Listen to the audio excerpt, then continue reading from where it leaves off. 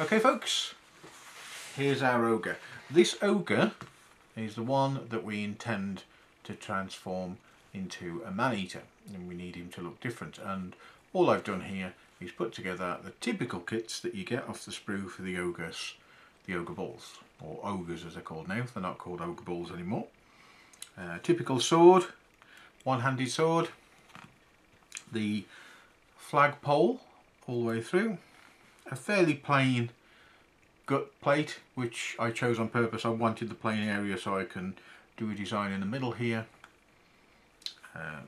The ogre has a lump on his head, beard, crooked teeth, just like a normal ogre. Okay, so nothing special about him. So that is the introduction of the fella that we're going to convert over the next few weeks into an ogre man-eater, fit for anybody's army. Now when designing, it's important that you have a clear idea of what it is you want going, then you know it does help you set off in the right direction. Now I decided to be different. I was going to go for a Zorro, so my ogre man-eater was going to be based on the theme of Zorro. So to help me clarify my idea of what I wanted from Zorro, I went on the internet and looked at images of Zorro, and this is a typical image of Zorro that we would see. This one's drawn by Gonzalo Martinez, and you can see everybody would recognise it as Zorro. The familiar sword, the hat, the pencil moustache, which fell out of favour in the movie with Antonio Banderas, and a huge oversized cape. Now, capes were designed to keep you dry and warm. That cape is just going to get in the way. It's massive, but it looks really effective on a comic. That's why he's got a huge cape. The other things, I've got the cover of the DVD here of probably the most famous incarnation of Zorro nowadays, and the iconic Z. That's what Zorro was famous for scratching, and that was his graffiti mark, if you like, to let the rulers know that he'd been there and he was still active in the area.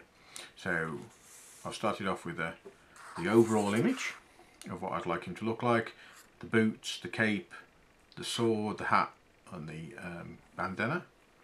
Is that a bandana? Mask. And then moved on to one of the iconic things which isn't portrayed in the image, but that iconic Z. Anybody who's ever watched Zorro will know that. I've then taken another image off the internet. We've got the Z in the background, and then we've got a shiny blade coming through. I don't know how comfortable an ogre would be with a shiny blade, but the reason I've got this image is because of the top of the sword. And if we look at the top of the sword, compare it with the classical cartoon drawing of Zorro, there it is again. So that is an important factor. Another thing is the hat. It's a bit like a cowboy hat, but it definitely has more of a Mexican influence. And in a search for Zorro, a style of hat came up which I'm going to base the hat on for the ogre man-eater. Puss in Boots from Shrek. Everybody, well, I say everybody, most people know Shrek, know Puss in Boots, one of my favourite characters out of the movie. The reason I've got this picture included in my design research is these boots.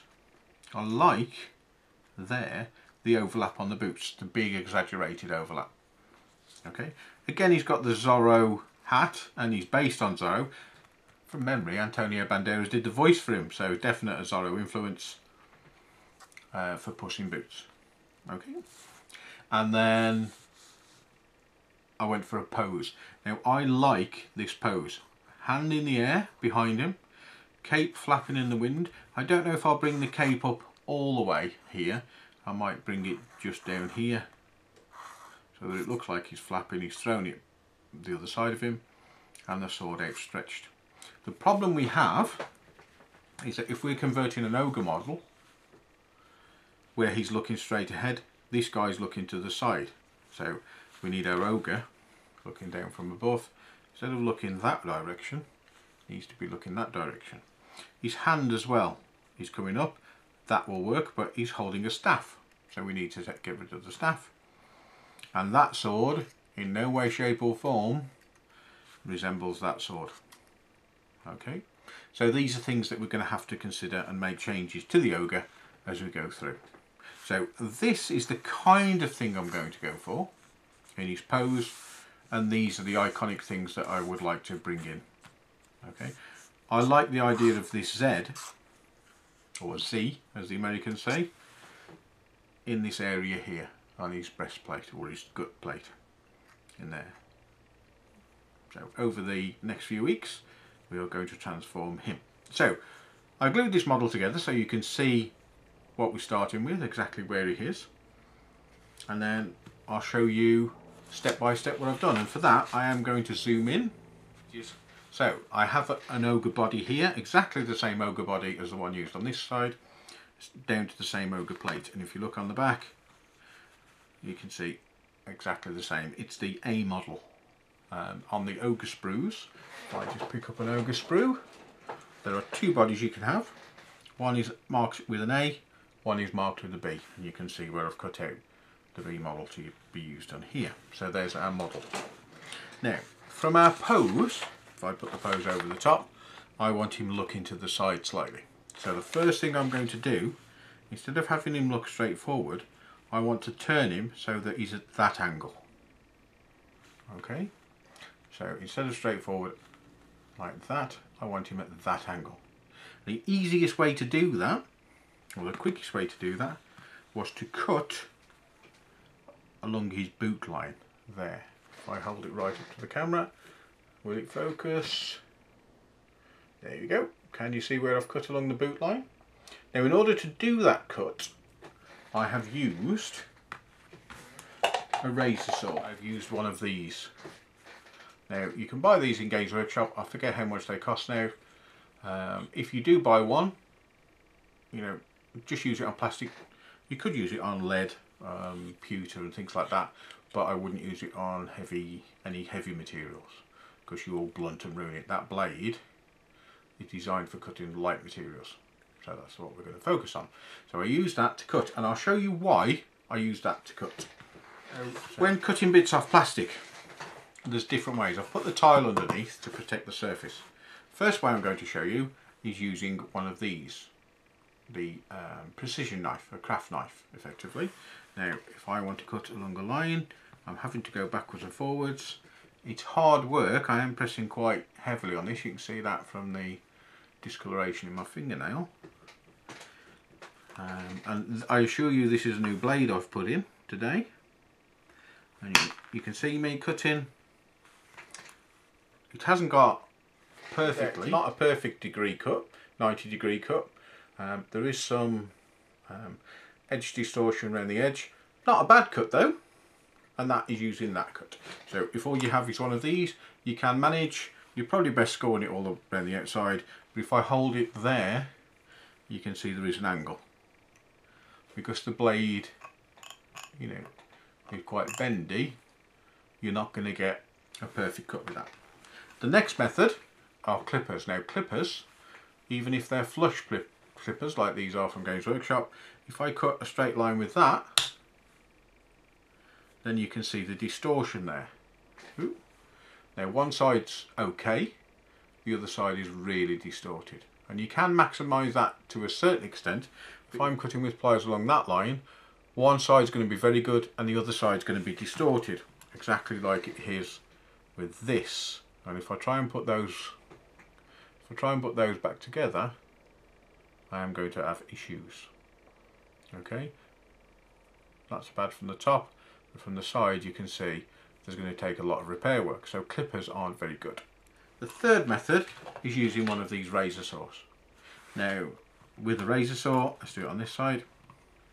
Hold it, work it backwards and forwards. There's no rush. You do cut out more material than you would with a knife, but you have more control. You can see there, it's a more even cut and it goes back together quite nicely from the top and the side. So if you have one, or if you can get your hands on one, use one of these. You could probably do something similar with a hacksaw. The trouble with a hacksaw is it's a lot larger and it's going to get in the way. But if all you have is a hacksaw, use a hacksaw. Okay, so that is how to cut your plastic and be able to join it together without distorting it. I end up with two separate parts, quite clean cut for the leg And if I put that back there, you can see that goes there to make it look like the other one. Now I use blue tack. This is a hint that I picked up from Ubiki Mat, where you can use blue tack to put things in place as a rough fit, and then you can manipulate them without gluing them in place and having to change them later on. So if my ogre is going to stand that way and face this way, this foot here needs to be turned. I can't turn it too much, I can't do that, because it'll look like his foot's broken, because his kneecap's still there. I'd have to make several changes, and I'm trying to keep this simple as an introduction to modding figures. So I'm going to split the difference and just have him so his foot is at an angle like that. And if I compare that to the other ogre, his feet, you can see it does make a difference. So now his body line has changed from straight ahead facing that way, to his body line has changed that way, just by angling that one foot. So step one in the modding of the ogre was to make that cut and alter his leg. With the ogre, he's got a beard. Most of the ogres have got beards. Those that don't have really long moustaches, and I don't want either of those. I want him clean shaven, and then I want to be able to put in maybe a thin moustache curled as Zorro has one, just a pencil moustache. I haven't decided whether to give him one or not yet. So what I had to do next was remove this beard. Now, to make the beard, we've got bits of plastic coming off, and we've also got lines in the plastic, so we need to change those. And in order to do it, I took the head. I took the head and cut off. Let's put the heads side by side. Hopefully that works.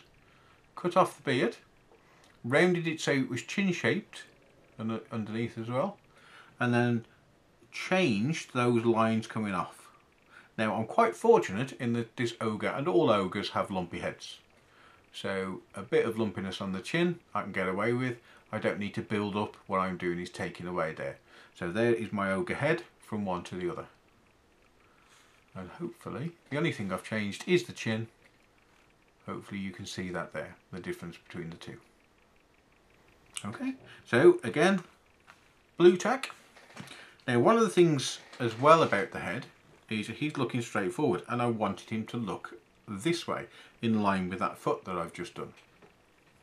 So in order to do that, I had to remove some of the material here, so that his head would face in this direction. You can see that here. I've used some cutting lines to get it down. Now this was done through trial and error. I would take a bit out, try the head and keep going till I achieved the state that I wanted it to be in. So you can see there's the groove. I've got some blue tack in his head now to hold it in place, and then that head, when I put it in place,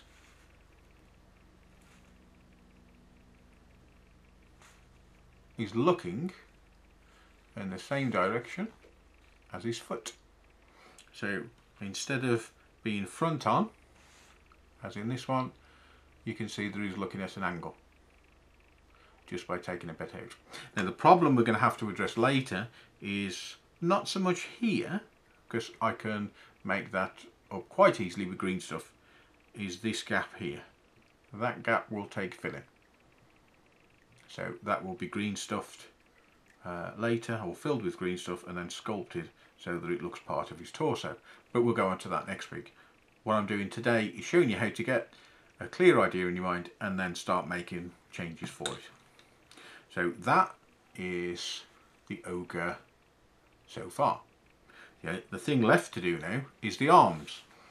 Now, as I mentioned earlier, with his arms in this pose, I want one arm coming up at the back, and I want one arm thrusting forward with a sword in it. So they're the two that I'm going to go for. First thing, and the easiest one out of the two, was to take the flag arm. Now if you look at the flag arm bends so it does look like it's coming up at the back. Initially I made 2 straight cuts, one straight through the top of the hand and one through the bottom of the hand, being careful to leave the fingers in place. I used the knife on this one and the saw. Again, I didn't use clippers because the clippers you get distortion. Once I'd done that,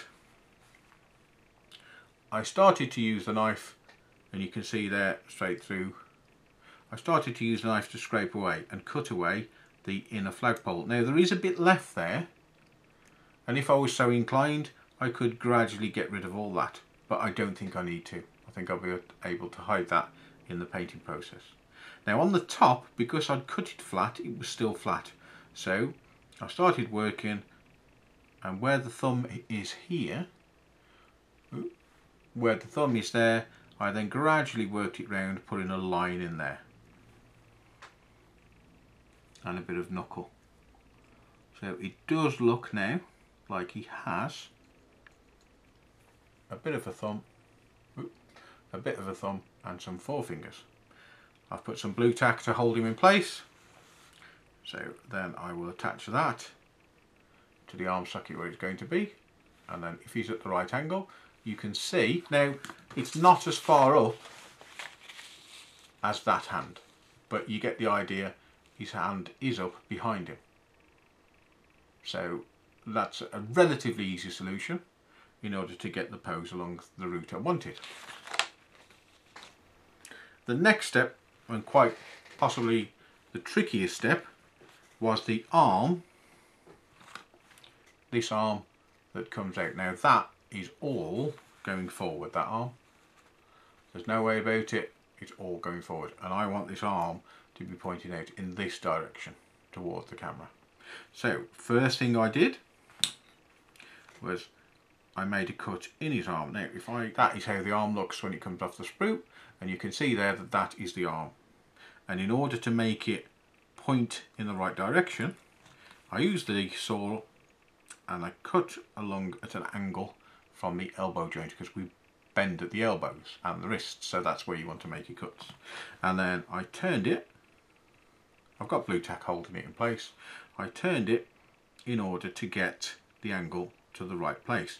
Now the observant ones amongst you will notice that the muscles don't look right now, and that is an issue, that the muscles aren't lining up, and that will be one of the subjects for next tutorial, part of the filling in with the green stuff. So let's put that arm onto the body. So there's the arm in place. Now that lump and that lump on his arms and his muscles I've lined up. I've kept the elbow roughly in place, and the rest here will need tidying. There is no doubt that that will need tidying, and I will be doing that tidying. But that's the subject of next week's tutorial. This week we're just getting the general figure right, the direction we want it, and there you can see. So there's our modded ogre, and there's the original ogre. Here's the sword. Now I've taken this sword hand and I've made a cut here at the top of the hand and made a cut there at the bottom of the hand, and that resulted in the hand coming off. Now that hand and the sword pose in it is pretty much as a right angle. The sword goes straight through the hand, and I wanted the sword, if you like, to tilt forward a bit. So instead of being in that direction, I wanted it in this direction. So in order to do that, let's take the blue tack off. I cut away part of the hand, and I hope that shows up well. So instead of being at a right angle there, I removed some of the material, and I carved it away, again trial and error, so that that's now at an angle. Always take off too little rather than too much, because you can put it off a lot easier than you can put it back on again. So what we have here now is the back hand being raised in the air, the flag hand. Across his chest, he's looking in the right direction this way. The hand comes down, and instead of bending out in this direction, it bends off in this direction, and the hand in front of it. So looking from the back of him, there's the pose, and looking from the front of him, that's his direction. If we compare that with the original one, you can see basic modded. Now it is basic. This is part 1 of week 1. This show will be about 20 minutes long, I would imagine, by the time I've finished editing, and I hope that's of help for people who've never modded before and are looking forward to learning how to mod their figures. I'm using ogres. Ogres are easier because they're bigger, but any mistakes you make you can see, so there is a trade-off. The reason I'm using ogres is because they film better for my first attempt at modding videos. Okay folks, so there you go, the first lines of how to mod an ogre. Next week we'll be using green stuff to fill in those gaps, build up the muscles and hide the joints. We'll also be filing away some more unwanted parts and developing the figure even more towards the wonderful character that will be Zorro the Man-Eater. Catch you next week.